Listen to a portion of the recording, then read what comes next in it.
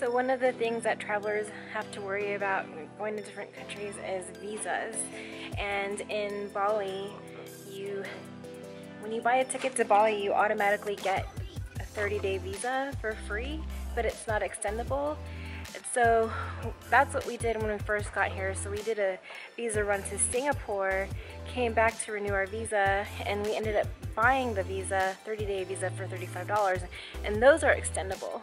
So what we're doing now is in a few days our visa is up. If you go around 10 days before your visa goes up in the 30 days, you can extend it. It'll be easier to extend it. So what we did was we took photocopies of our passports and the visa, and we're printing out the itinerary over there, and then we're gonna go on our visa run.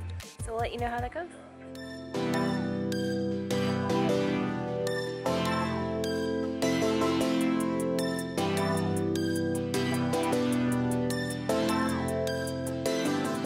We just dropped off Honolulu, drove all around the town to get to immigration. So we're gonna check out immigration right here.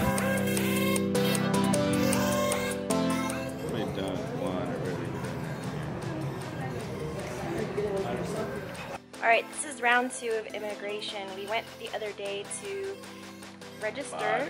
Bali.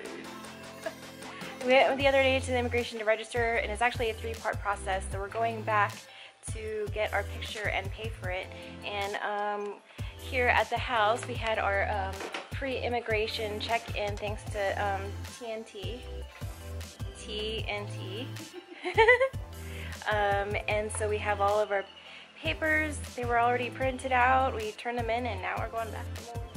We're going back for payment, photos, and then we'll have to go back again. You wait. I love it. I love it. Just can't get enough immigration. Love it. But I must say, thanks to Toddy for giving us a head up on what we actually needed. Toddy. Otherwise, it would have been 4 trips. Yep. All right. So See Toddy you. saved us a trip. Thanks, Todd. See ya. You bet. All right.